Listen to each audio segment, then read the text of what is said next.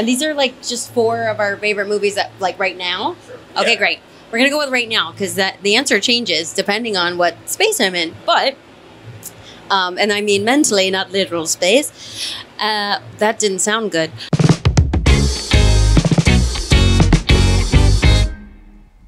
The Lion King, R.I.P. James Earl Jones. Like, come on, Mufasa forever. And also that score is one of the most beautiful Disney scores ever in the history of films, either live action or animated, period. Steel Magnolias. Come on. Like OG 90s, like it's giving Southern real slice of life, like lots of women. I mean, you know what's funny is like I know I grew up with women like that, like they helped raise me.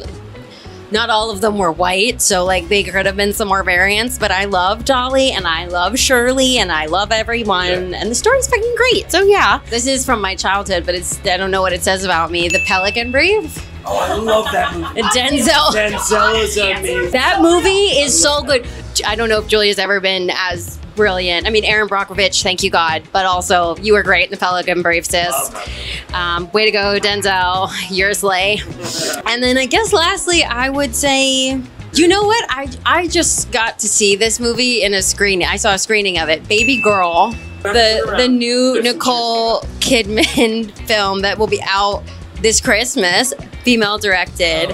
My word, no one is ready for that film. I wasn't. In fact, I was so uncomfortable, but I loved every minute of it. And I love the conversation that it's potentially starting. And I like that it is helping to normalize women asking for exactly what it is that they want and rock the hell on. You know what I'm saying? And that's all I have to say about that. I rewatched The Act of Killing, that documentary, which is an absolute masterpiece. In one of the interviews, we talked about Rosemary's Baby. Yeah. I love that movie. I'm gonna go to another documentary that I recently rewatched, Okay. which is Spike Lee's 4 Little Girls, which is hard to get, but man, it is gorgeous. And then something fun, something like not so serious, but I want to say Indiana Jones and the Last Crusade. That movie is bomb. It's so good. That movie is so good. I saw it in the movie theater. I must have been 9, 10, 11, something like that.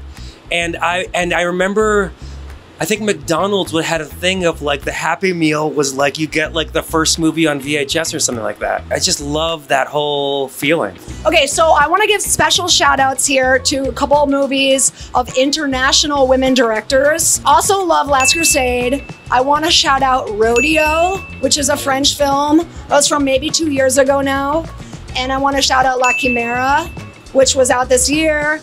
And I want to shout out Raw, because it's like a adjacent horror food. These are all women directors and just like want to share the love. E.T. Yeah. It works for me every time.